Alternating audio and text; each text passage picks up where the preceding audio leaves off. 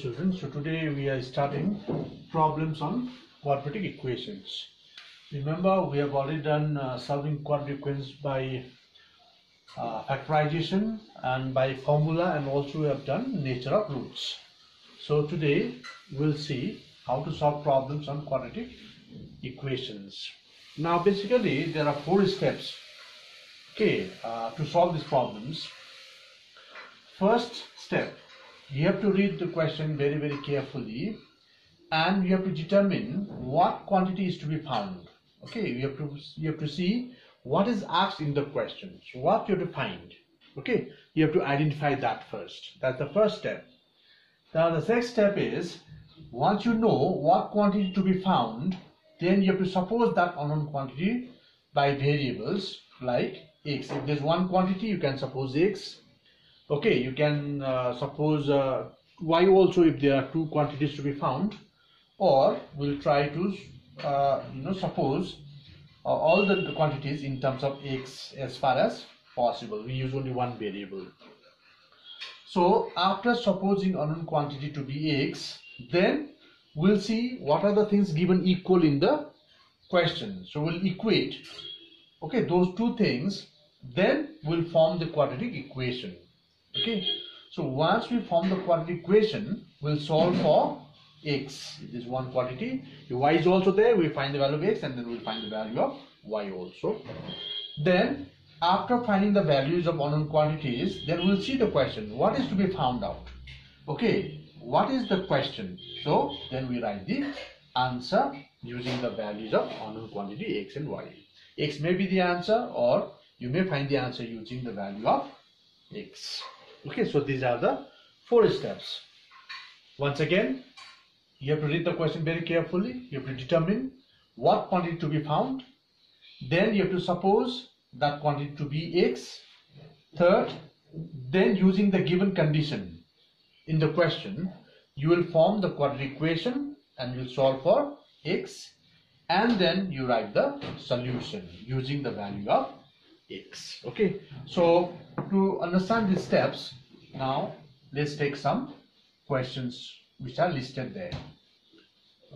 Now let's see question number 1.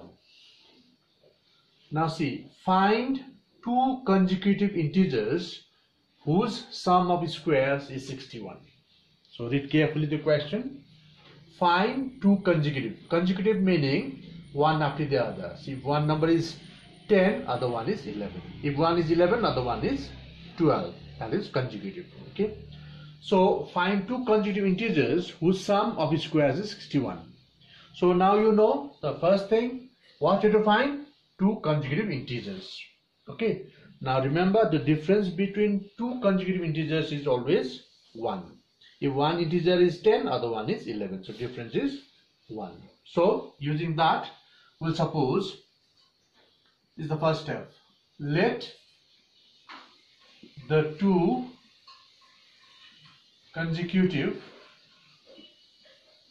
integers be x and x plus 1, because if one is 10, other one is 11. I told you. So if one is x, other one is 1 more, that is x plus 1. Now this is the first step. We have found what we found out. We have to find 2 consecutive integers. Then we'll suppose those in terms of variables. We have taken x and x plus 1. That's the first step. Now next step, we'll use the given condition and form the equation. So according to questions, what it says, sum of squares of these numbers is 61. Sum of squares. So you have to square and find the sum. So square of x is x square plus square of x plus 1 is x plus 1 whole square equal to 61. Now you see, this is the sum of square of 2 numbers is 61. That's what is given in the question. Sum of squares is 61. So sum of squares of these 2 numbers is 61. Now we got the equation. Now we'll solve it. And find the value of x. Then we write the answer. So implies, so x square plus Now whenever whole square, use formula a plus b whole square, because plus sign is there. So a plus b whole square is a square plus 2ab, b is 1, so 2x only, and b square 1 square is 1 equal to 61. Now when it is quadratic, always keep 0 in the RHS. Okay, so that you can use zero product rule. So x square plus x square will make it 2x square, only 1x, that is 2x, and 61 comes this side, so 61 become minus, so 1 minus 61 will be minus 60 equal to 0, because 61 comes to LHS and becomes minus 60. So minus 61, so 1 minus 61 is minus 60. So you see 2 is common everywhere, so divide throughout by 2, so you get x square plus x minus 30 equal to 0. Now you use the middle term breaking. Okay, so product is 30, so you know 6 5s are 30, 6 minus 5 is 1 here, coefficient is 1. You know how to break up the middle term. So you can write this as x square plus 6, write in bracket first, 6 minus 1 x minus 30 equal to 0. Okay, because 6 minus 5 x equal to 30, because 6 5s are 30, 6 minus 5 is 1. Okay, so now open the bracket, x square plus 6x minus 5x minus 30 equal to 0. Remember, there should be 2 positive, 2 negative. Okay, if there are 3 positive or 3 negative, then it's not possible. In that case, you have to change this pair. So take common, x plus 6 minus 5 common, you know minus sign will change the sign, so x plus 6 equal to 0. So you see x plus 6 is common again, so x minus 5 equal to 0. So this implies, now apply zero product rule, either x plus 6 equal to 0 or x minus 5 equal to 0. This implies x equal to minus 6 or x equal to 5. So 2 values we got. Now check the question. So find 2 consecutive integers. Okay, integers can be positive or negative. Remember, if it is natural number or whole number, then x can be only taken as 5. Okay, you cannot take minus 6, because minus 6 is not natural number or whole number. But since it says integer, so you have to take both minus 6 and 5 are possible values of x. Okay, so you have to consider both the values. So therefore, when x equal to minus 6, then x plus 1 equal to, because 2 numbers are x and x plus 1, x is minus 6, so x plus 1 will be minus 6 plus 1, it will be minus 5. Okay, so therefore 2 numbers are minus 6 and minus 5. This is one answer. So when x equal to 5, another value here, then x plus 1 equal to 5 plus 1, that is 6. So therefore 2 numbers is equal to, we have 5 and 6. So either minus 5 as minus 6 and minus 5, or 5 and 6. These are the 2 sets of possible values. Okay, now this is the process how you solve problems on quadratic equations. Okay, now let's take another example. Question number 2. Now again, you read the question very carefully. It says, if the product of 2 consecutive even integers is 2 to 4, find the integers. Now in this case, you are given the product of 2 consecutive even integers. Remember, consecutive even integers. Be careful there. It's not consecutive integers, 2 consecutive even integers. Okay, their product is 2 to 4. Now find the integers. So now you know what you have to find. You have to find 2 integers. So now you suppose, let the 2 integers be, one is x. Now even, so if it's even, then the next value must be x plus 2. Remember this one, because if one number is 10, another even integer, consecutive even integer will be 12. So difference is how much? 2. So you have to add 2 to 10, then you get 12. That's why if it is x, then x plus 2. If x is 10, 10 plus 2 12. If x is 12, 12 plus 2 14. So consecutive even. So if question says two consecutive even or odd, then you have to take x and x plus 2. If you take one more, you have to take x plus 4. If it says only consecutive, then you take x, x plus 1, x plus 2 and so on. Alright, take the difference of 1. So now we have got two consecutive. Let the two, you can write consecutive even integers be x and x plus 2. Okay, it will define better. So according to question now, next step. So question says the product of these integers is 2 to 4. So product meaning you multiply x into x plus 2 is equal to 2 to 4, because question says the product of these integers is 2 to 4. The product means you multiply x and x plus 2. Okay, so what to do? Open the bracket, x square plus 2x and bring 2 to 4 to LHS. So it becomes, okay, minus. Now again use the middle term breaking method, okay, to factorize. So take 2 to 4 its prime factors, okay, find out the prime factors. So 2 will multiply, so 1 1 2. So this will not give you 2. 2 will go, it will divide, 2 5s are 10, 56 and 4 will not give you 2. So 2 will go, 2 2s are 4, 2 8s are 16. So 2 2s are 4 2s are 8, 8 and 20 will not give you 2, go further, 2, 14. Now 2 2s are 4, 2s are 8, 2s are 16 and 14. Now 16 and 14, the difference is 2. So we have the two numbers. Okay. Now you have to find two numbers such a way that when you multiply, you should get 224. When you add or subtract, you must get this coefficient of x. So now you can break it up. So x square plus, you can write 16 minus 14 x minus 2 to 4 equal to 0. Now if you open the bracket, x square plus 16x minus 14x minus 2 to 4 equal to 0. This implies if you take x common here from these two, x plus 16 you get, minus 14 common, x plus, because minus sign will make it plus. So 14 into 16 is 224, so it will give you 16 equal to 0, because 14 into 16 is 224. Now x plus 16 is common once again, take it out. So what is left? X minus 14 equal to 0. So again 0 product rule, either x plus 16 equal to 0 or x minus 14 equal to 0.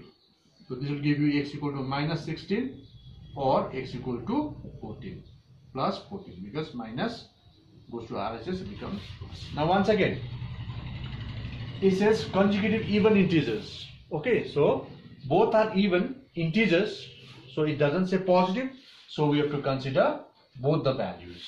Okay, so write when x equal to minus 16, then x plus 2 is equal to minus 16 plus 2 equal to minus 14. So therefore two numbers are minus 16 and minus 14.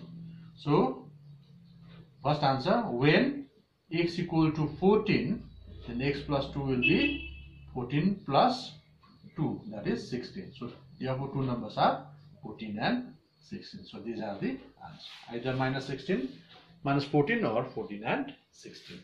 Okay, there are two numbers.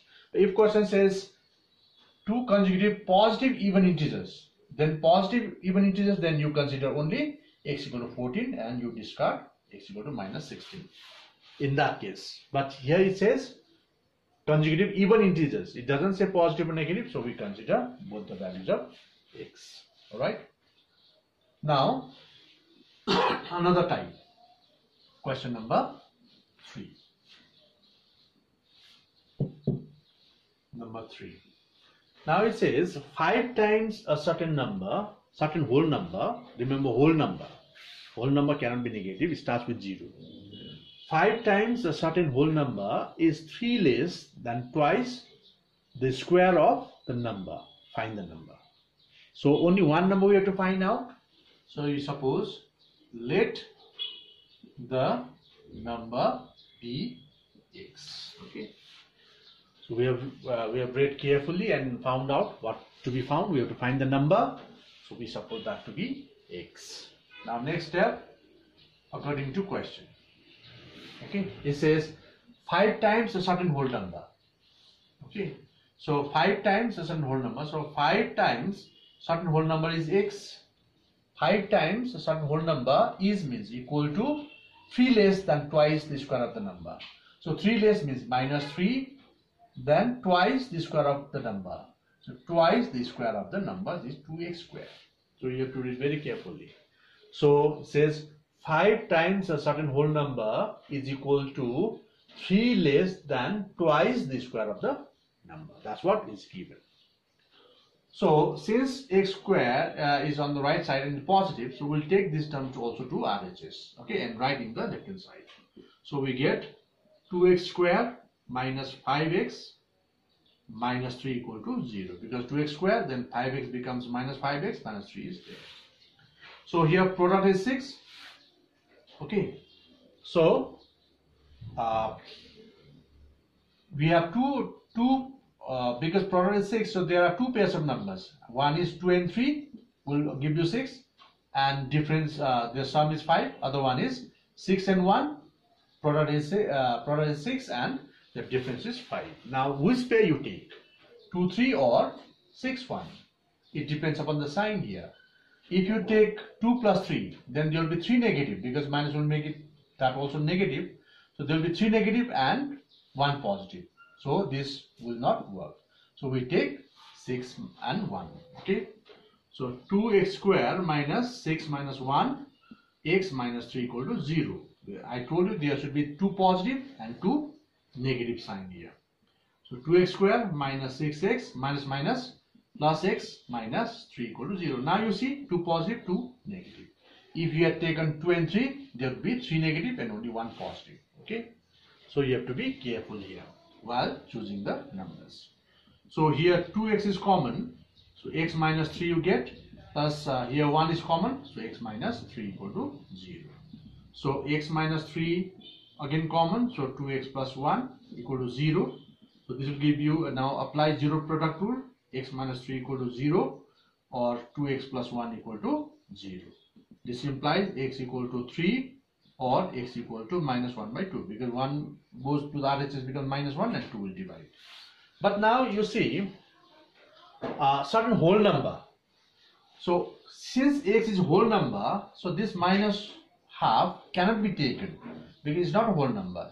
Okay, so therefore you take x equal to 3 only, you write x equal to minus 2 is neglected because it is not whole number. So only x is whole number.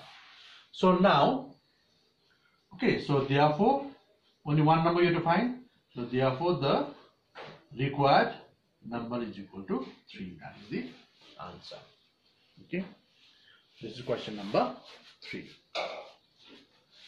Now let's take question number 4. Question number 4. This came in ICSE 2015. Okay. Now question says sum of two natural numbers is 8. Sum of two natural numbers is 8 and difference of their reciprocals is 2 by 15. Find the number. Okay, find the numbers. Okay, sum of two natural numbers is 8. So natural numbers means positive, so and not fractional. So let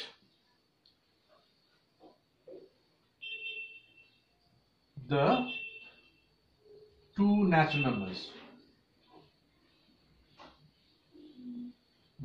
be x and 8 minus x, because their sum is 8.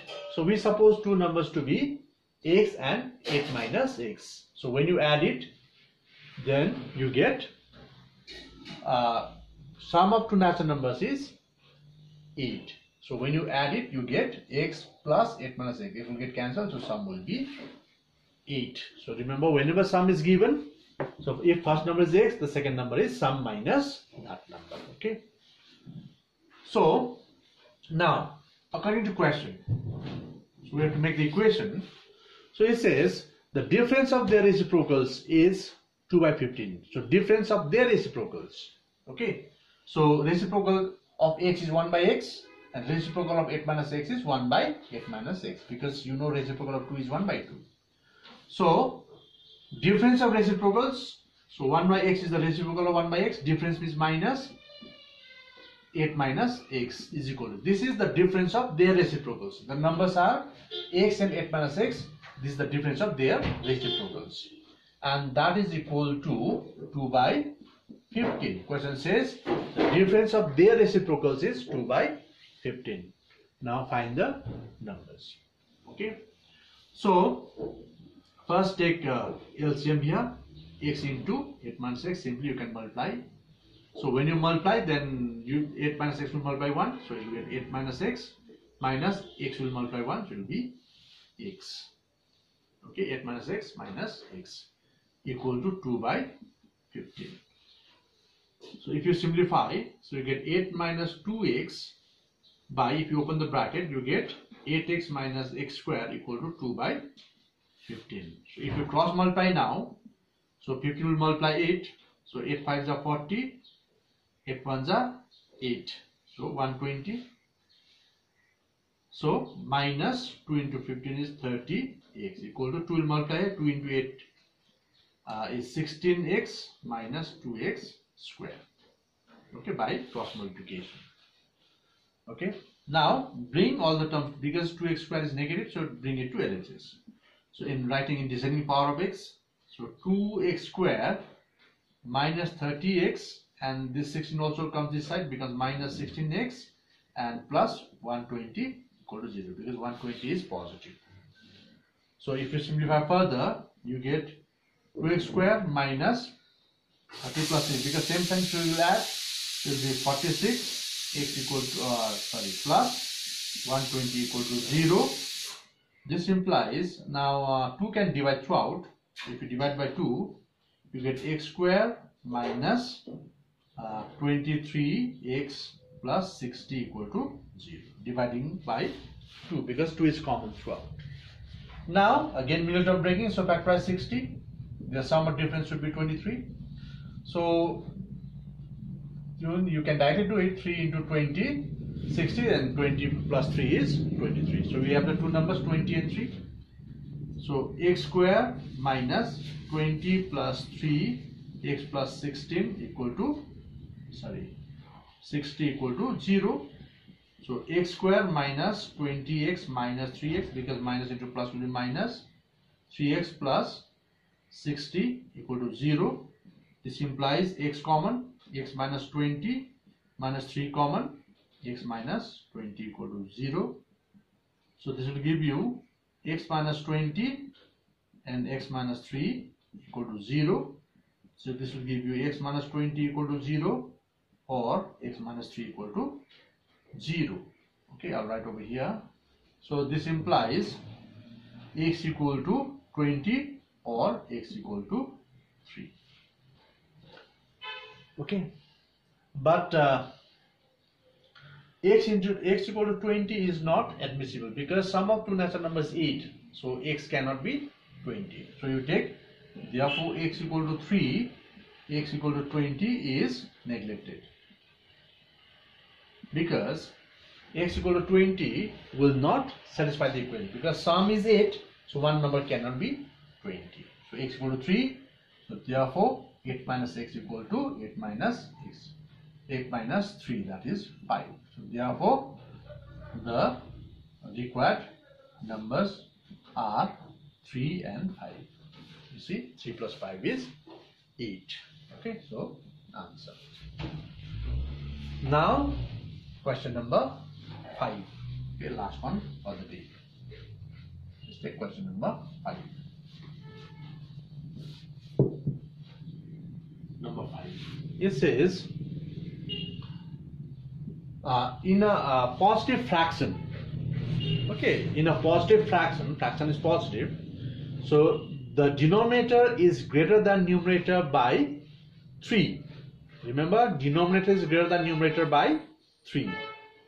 If 1 is subtracted from both numerator and denominator, the fraction is decreased by 1 by 14. Find the fraction. Okay, so now when you suppose the fraction, see here the relation between numerator and denominator. Denominator is greater than numerator by 3. That means if the numerator is x, then denominator will be x plus 3, because denominator is greater than numerator by 3. So you write, let the fraction be x by x plus 3, because the denominator is greater than numerator by 3, means denominator is 3 more. So we take x plus 3. Now according to question, what it says, if 1 is subtracted from both numerator and denominator, the fraction is decreased by 1 by 14. So if 1 is subtracted from both, meaning x minus 1, x plus 3 minus 1. So 1 is subtracted from both numerator and denominator. Then the fraction is x plus 3. This is decreased by 1 by 14. Be careful. Question says, when you decrease numerator and denominator both by 1, then the fraction is decreased by 1 by 14. So the fraction decreases minus by 1 by 14. So find the fraction. So that means we have to find the value of x. Okay, so we have here x minus 1 by x plus 2, because minus 3 plus plus 3 minus 1 is plus 2. So bring this to LHS. So we get minus x by x plus 3 equal to minus 1 by 14. For our convenience, we are bringing to LHS, so that will be easy to take LCM. So x plus 2 into x plus 3 is the LCM. So when LCM is the product, you multiply this way. Okay, this denominator will multiply here. X minus 1 into x plus 3 minus x into x plus 2. The x plus 2 will multiply x here, equal to minus 1 by 14. So if you open the bracket, x into x will be x square plus 3x minus x minus 3. So minus x will multiply minus x square, then minus 2x, because both will be negative. Divide by, here also multiply, x square plus 3x plus 2x plus 6 equal to minus 1 by 14. So x square being positive negative can be cancelled here. Okay, so if you simplify, you get 3x also, 3x minus x will be 2x, 2x and this also get cancelled. So what you get, only minus 3. Here you get x square plus 5x plus 6 equal to minus 1 by 14. Minus also can cancel from both sides. Okay, so this will give you, if you cross multiply, you get x square plus 5x plus 6 is equal to 14 to 3. It is 40. Okay, cross multiplication. So x square minus 5x plus 5x plus 6 into 1 is this, 14 to 3, 42. Okay, so bring 42 LHS. So you get x square plus 5x plus 6 minus 42 equal to 0, implies. So x square plus 5x minus 42 minus 6 is 36 equal to 0. Now 36 and product is 36 and sum of difference is 5. So you can see 9 4s are 36, 9 minus 4 is 5. So two numbers we have. So x square plus 9 minus 4 x minus 36 equal to 0, because 9 4s are 36, 9 minus 4 is 5. So this will give you x square plus 9x minus 4x minus 36 equal to 0. 2 positive, 2 negative, so it's fine. So x common, x plus 9 minus 4 common, x plus 9, because this minus sign will change the sign. So x plus 9 and x minus 4 equal to 0. Okay, I'll write over here. So if you apply zero product rule, you get x implies x plus 9 equal to 0 or x minus 4 equal to 0. This implies x equal to minus 9 or x equal to 4. So since the fraction is positive, if you take minus then when you take x equal to 4, obviously 4 and it will be 4 plus 3 7. So if you take minus sign, what happens? It will be minus 9. So minus 9 plus 3 will be minus 6. Okay, and minus minus get cancelled.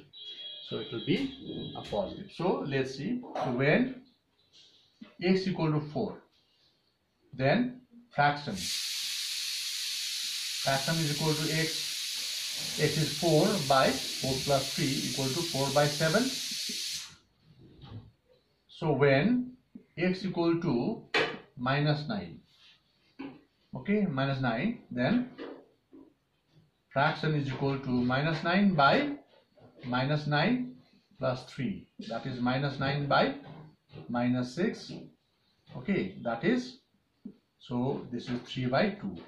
But this doesn't satisfy the condition, because denominator is 3 more than the numerator. It says denominator is greater than numerator by 3. So here denominator is less, so this is neglected.